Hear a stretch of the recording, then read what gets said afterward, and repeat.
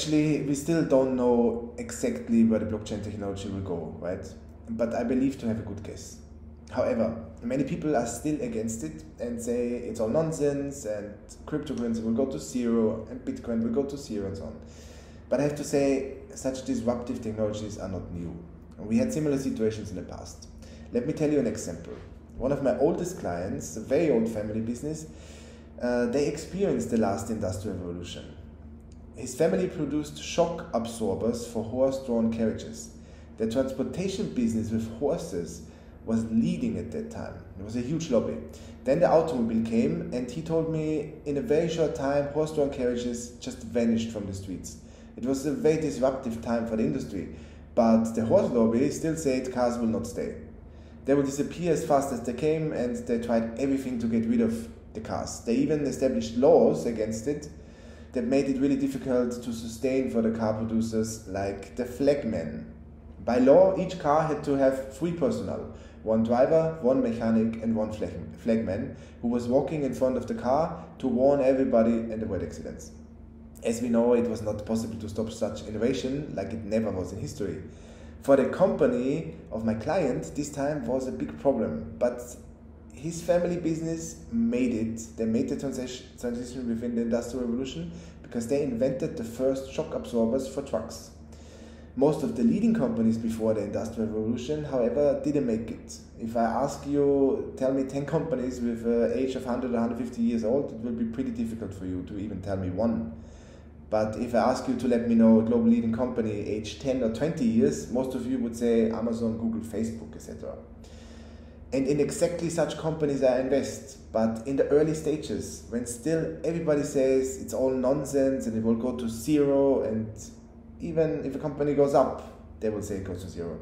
This is one of my indicators to invest, because in my opinion, the profit goes to the brave.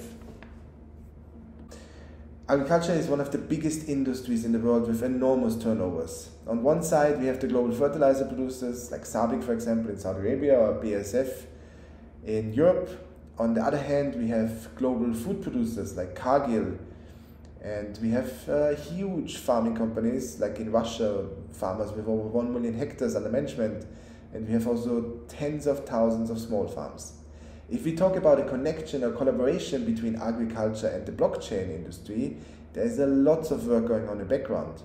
For example, the revolution of supply chain management in agriculture, trustless trace and tracking systems in agriculture, payment methods with smart contracts, carbon credit systems, etc. As an example, a company where I'm invested, it's called VChain, a Chinese company who is able to track and trace pretty much any good in the world with new blockchain technology. Like potatoes. New technologies make it possible to track each potato from the farmer all the way to the consumer.